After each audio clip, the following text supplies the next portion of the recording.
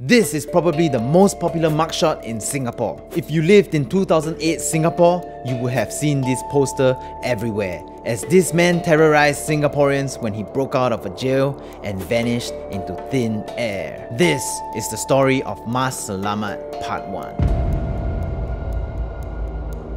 Mas Selamat was born in 1961 in Kendal, Central Java, Indonesia, and grew up in Kaki Bukit, Singapore, where he lived a typical childhood in a kampong. He went to Kaki Bukit Primary School and was known to his neighbours simply as Selamat. Fast forward to the early 1980s, Mas Selamat married and had 5 children in a flat near Bedok Reservoir. Mas Selamat joined the Singapore JI terrorist cell in 1992 and a year later was transferred to Afghanistan for training and discussed numerous terror plots, including hijacking a plane from Bangkok and crashing into the Singapore Changi Airport. According to Singapore intelligence officials, he escaped from Singapore in 2001, just before authorities launched a huge operation to apprehend 13 suspected JI members. Mas Selamat was then arrested in February 2003 on the Indonesian island of Bintan to assist Indonesian police in their investigations into various explosions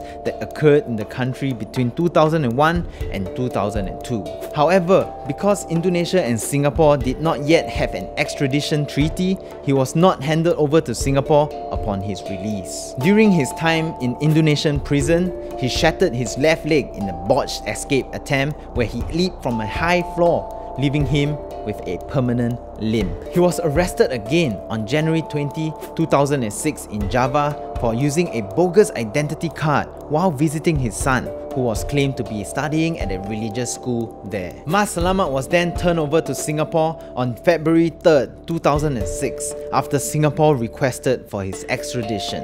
He was then held in Singapore without trial under the Internal Security Act. Then, on the fateful day of February 27, 2008 at 4:05 PM, the JI leader escaped from the Whitley Road Detention Centre of the Internal Security Department where he was being held. The story was that his family was paying him a visit, and while he was being escorted to a room to visit them, he requested to use the restroom.